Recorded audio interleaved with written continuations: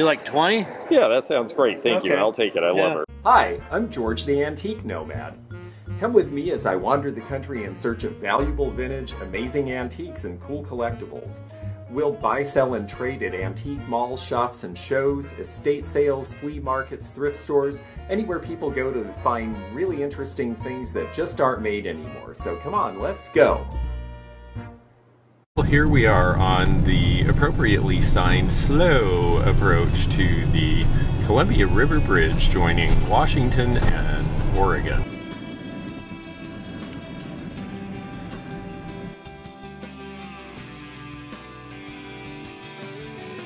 Expo Center, a place I wasn't sure I was going to get to see again, so this is great. Hey, it's George the Antique Nomad. I am in front of my booth at the new Rose City Vintage Market. We opened yesterday. It was so busy. It was just great. It was so great to see familiar people from the old days and a bunch of new people who are discovering it for the first time. We had viewers come. The sales were fantastic. I'm going to film what's left of my booth. I've had a really busy show, and you're seeing it minus about $5,000 in merchandise, but I still have some cool things. These just came to me, and these are Sascha Brastoff, and a lot of people haven't seen this pattern. They're more familiar with some of the other little pieces that I'll show you soon of his. It's such a great all-over floral pattern, and this is first factory because it's got his signature, but it doesn't have the rooster, so this is earlier than you would think. This is likely to be early 1950s, even though it looks late 1960s. So those are great pieces. I got several pieces of Blenko. You see the ruby red, the amberina. There's a green one back there.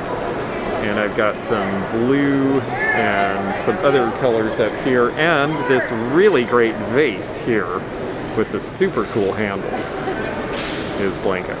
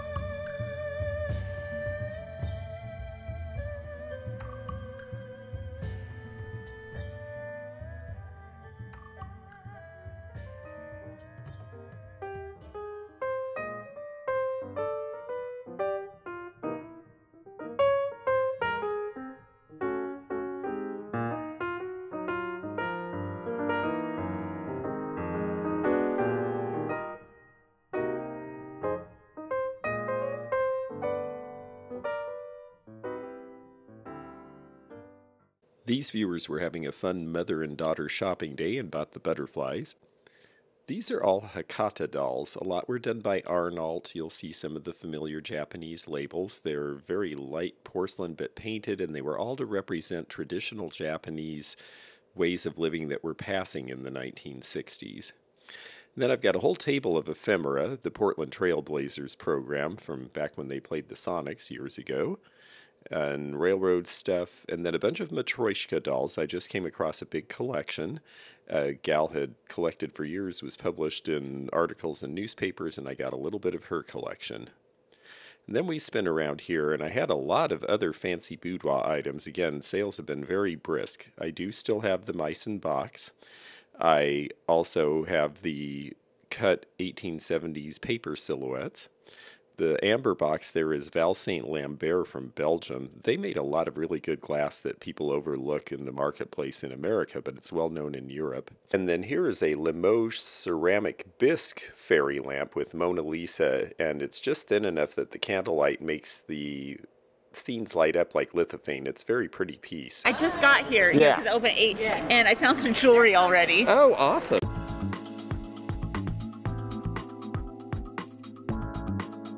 I had to show off with Stephanie a little bit because I just bought these Juliana bracelets at the show this morning as well, and I only paid about 25 to 30 a piece for them.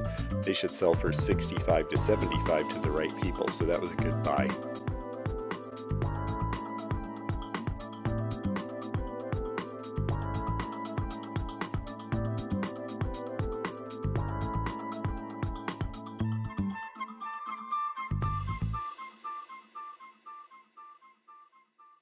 This is Stephanie. This is Stephanie from Thrifting Adventures. She lives in Vancouver, and she does a thrift vlog. I'll show you a little more of my booth while they get to know each other, including the Henry Broderick hard hat. He was instrumental in building the Space Needle. It's steak! I'm yelling through the screen. Steak, and no, exactly. But they're starting to learn too, and that's part of. That's good. You know, and honestly, that's the other reason I wanted to do this, is because I thought I see all these new people getting involved, and I want them to understand what they're seeing. I know, that's so awesome. that they're representing it right for themselves and for everybody else. I mean, knowledge. That's what's so awesome about you. You're like a teacher. Knowledge is power. So since the furniture I had all the Native American baskets on sold, I use various chests to stack. Here's a neat cigar band, little picture in a frame from about 1900. Seed pods from the Southwest. Now over here, these shapes in these pictures, when you see them, even if they're not marked, that shape is Vernon Kilns of California, and it's such a wonderful deco shape. That's the Hawaiian coral pattern. And down here, this looks like Van Briggle, but it's actually Weller. And I really am happy with the Vienna Art tray I bought earlier today. I will show you the back a little more clearly. This is a beer advertisement from Portland, so it makes it double collectible. And I also bought this. This is a strawberry carnival glass bowl from about 1910, and a whole bunch of Victorian ribbon. This is the only chance I'm going to have to go around and film, so I'm filming Saturday morning as quickly as I can before we get busy and I have to go back to work. So this is Expo Hall E, and we're so glad that she took Hall E because the lighting's better in here, things really show well in here. I'd say there's 125 to 150 dealers in here. And there's everything from jewelry to oriental rugs to art deco. My friend Andrea here is already showing bakelite. She has such wonderful things. Oh, and look, the customer has some wonderful things too. But she also does a lot of really neat deco. Look at this Hager in the pink and blue. This is a piece you just rarely see. This is really fun. This is after the deco era. Yes, it is indeed German, Karlsruhe. That's a really great design. I haven't seen much by them before. And then just look at the bakelite. So many beautiful carved pieces. Isn't that great? It's, pieces with amazing carving, pieces with lots of color, pieces with designs and items included. You can see the flowers in that one in the back there. And a ton of great shapes. The crab I've never seen before. That's a really fun thing. These fruit clusters are quite lovely. And of course it was very popular. My grandmother had the cherries. Sometimes they'd be held by hand, sometimes they'd be attached to hearts, sometimes it'd just be a cluster of cherries. And then she's even got the really great little lighter shaped like the dice. She just gets the neatest stuff. This fellow has shown here for years. He's got everything from signs to stife. A wonderful selection of items.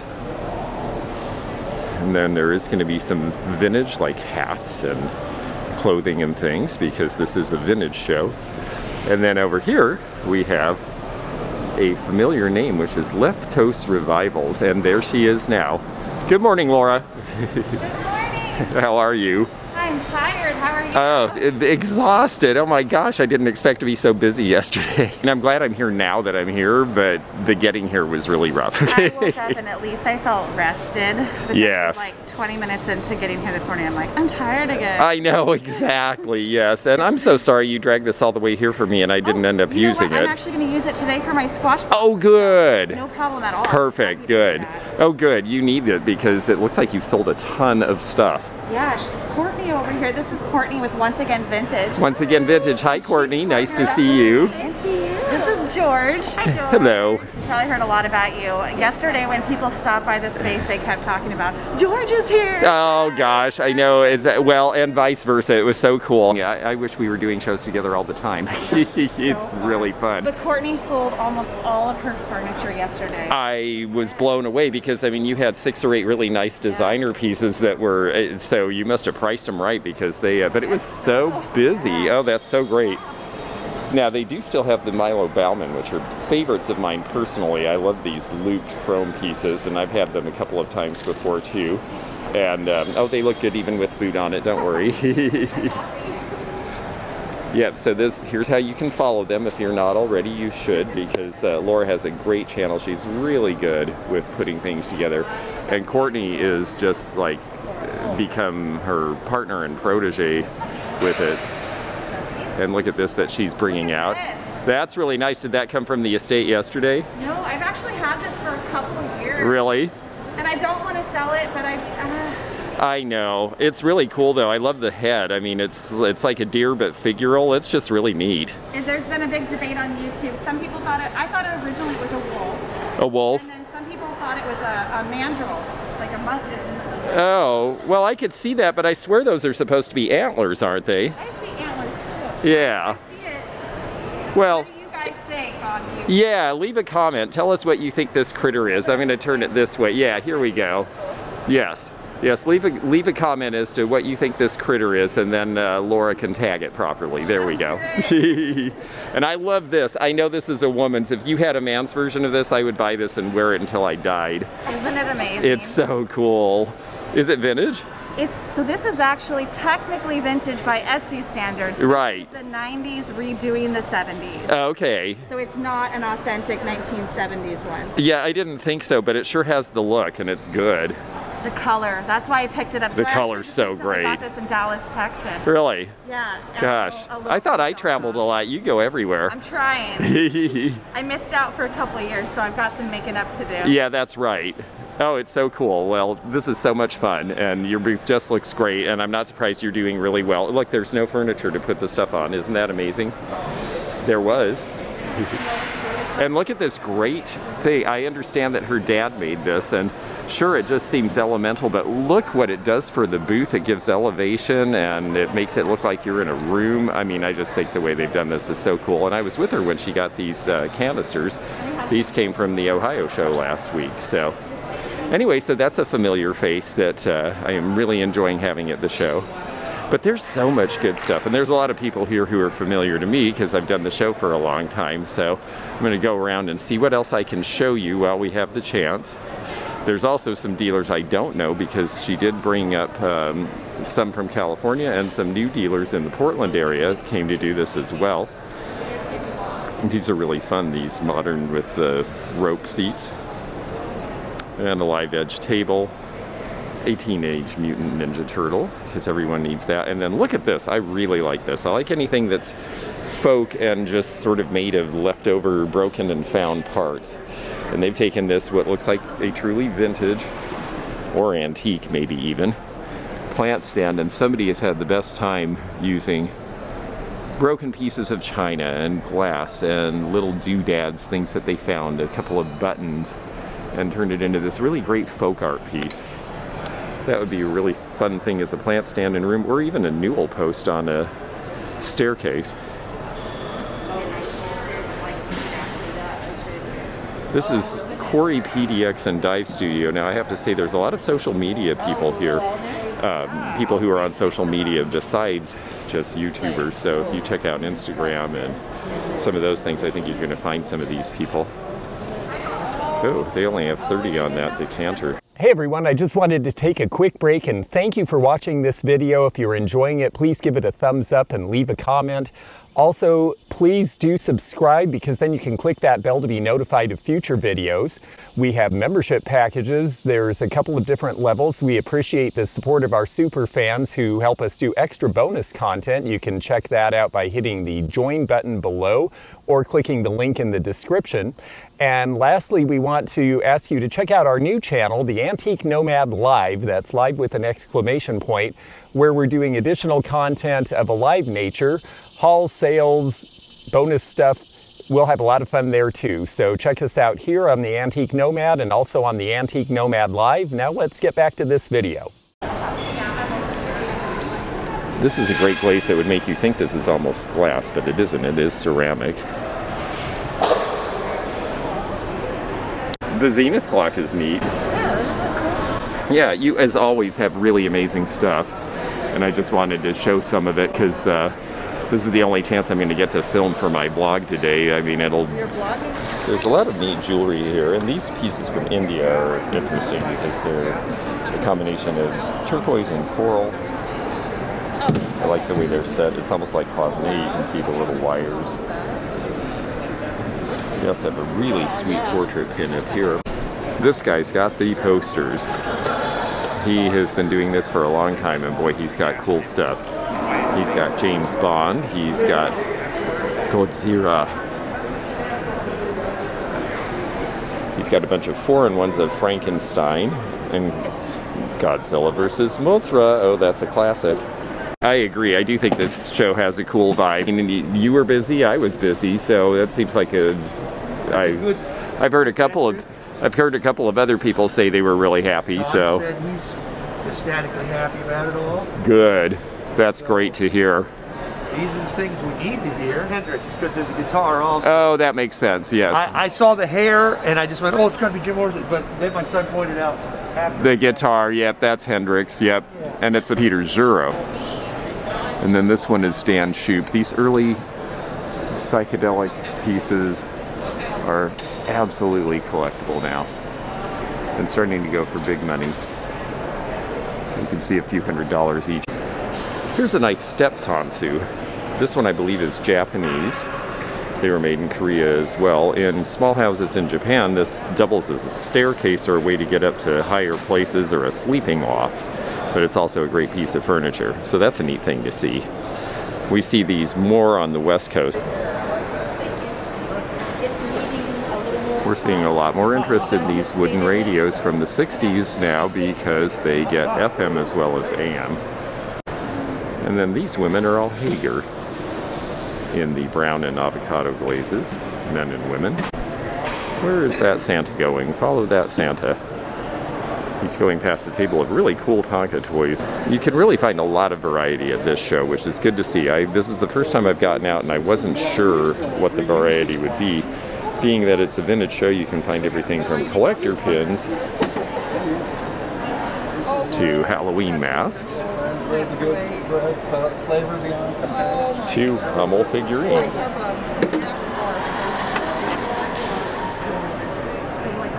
Down here are a couple of neat things we see in this part of the country. These are ethnographic masks, and they can really be valuable depending on the artist. I mean, these things typically are not inexpensive new. This one's priced at $125. You notice it has a crack here. Sometimes they don't let the wood cure enough, and that can be a problem. So you really need to look at masks. A lot of these were done 30 years ago. They're old enough now that if they're going to age badly, you're starting to see it. This one is intact though, and this one's also $125. I suspect compared to what it was new, that's probably a pretty reasonable price if you're a collector, and these are just starting to make their way out into the marketplace, it seems. We see these a lot from the Netherlands. Soda Zamden Zeep.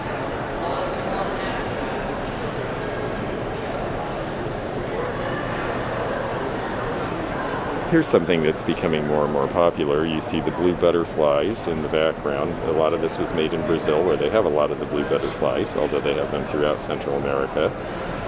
It's $32 for that tray. The Brazilian map is not as interesting to a lot of our collectors here. If it had any other motif, that would definitely be more than $32. An old Knights of Pythias, that's another fraternal organization. This appears to be 1860s or 70s, the belt with all the detailing, and it's $50. Wonderful Victorian wicker buggy with the parasol is priced at $195. They're really not expensive for what they are. This is a neat old seed box. We see a lot of seed boxes out there. It's something people tended to keep because they'd use them year to year. This one's priced at $2.95. This lithograph is probably going to date it to about 1900. And then we have Dr. Price's food, which is nature's food for man. And look, Columbia is serving it at breakfast to Uncle Sam and a young woman. So apparently it's nature's food for women as well. The only wheat flake celery food. Ooh, that sounds like an uninteresting combination. I can see why it's the only one. This is nice because you can tell it's original. A lot of the perfume companies would frame in something for store display where it would have the name on the frame as well. So if you see these old perfume advertisements, look to see if there is the signature on the frame to match the piece, because they generally should have that.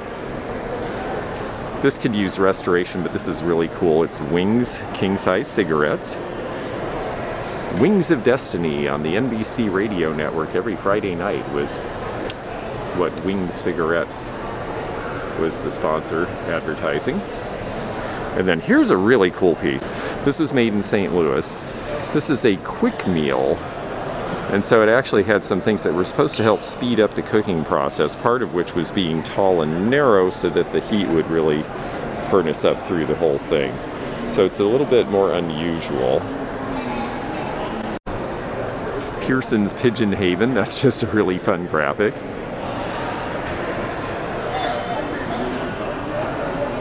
Massachusetts, you wonder how things get where they get.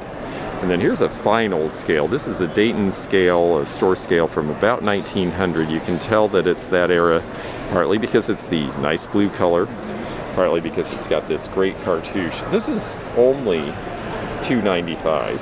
I have sold lesser scales for greater prices. That's actually very nice. Lots of neon. Lots of die cast and a lot of pop culture stuff. A bunch of stuff from Toy Story and Pokemon. So again, it's a vintage market. You can kind of find a lot of different things here. You can find more modern collectibles, which is cool. It means that we're getting some younger people in here. You know, here's Star Wars Episode 1. And there's a blast from the past, the Dancing Clintons.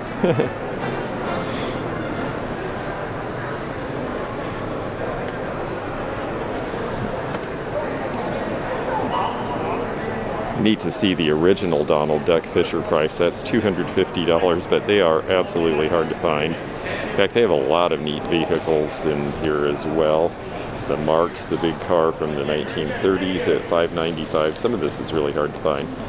There's Old School Kroger, $2.25. And here's the Marks gas station for $3.95, the roadside rest, and it has everything. It's got the car, it's got the lift, it's got the oil and the gas pumps and the free air, and everything is there. Remember free air? And then this is neat because it's got all the bottles, so they've really got good stuff. It's a very nice display. And you can see some of these big old, like the Buddy L tanker, $14.95. I've sold pieces in that price range. If you get someone who's really hot for one of these and it's in good shape, they will pay the money. Look at this old fire pumper, early semi-truck from the 30s when that started to be a thing. And you can tell it's a Mack Bulldog because it's even got the original hood ornament. Those are almost always missing. These folks have a whole shelf of Limoges pottery. I've always liked the way that they would dye the clay, and then it has a feeling of being wheel thrown. That's an early piece because it doesn't have the logo.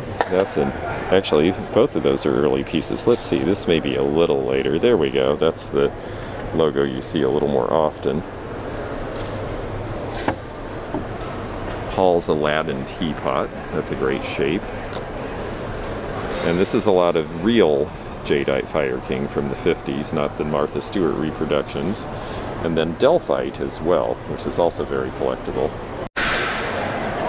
Here's a great space full of interesting stuff, and look at the condition. When you see these, you see them sat on, squashed, dented, beaten. You don't see them in that condition. That's really amazingly clean. The Fair's beer is practically immaculate.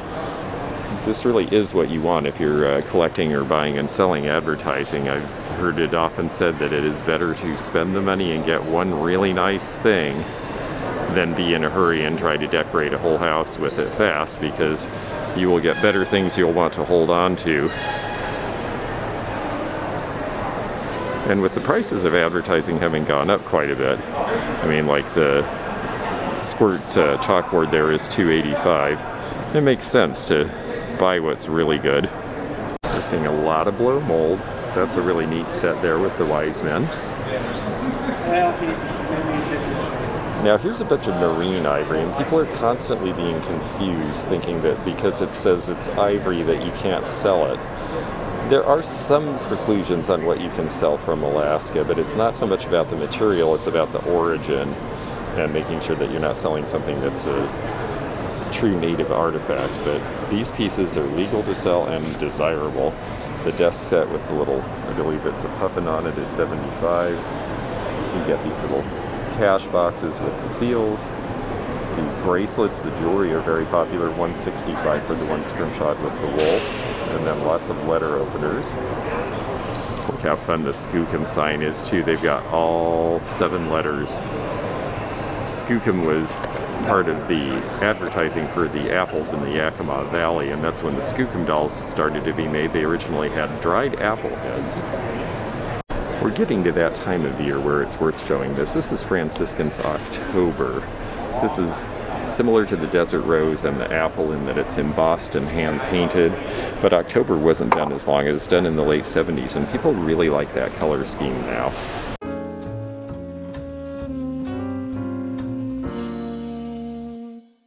Thanks for joining me again in the fun and fascinating antique community, here where online meets the real world.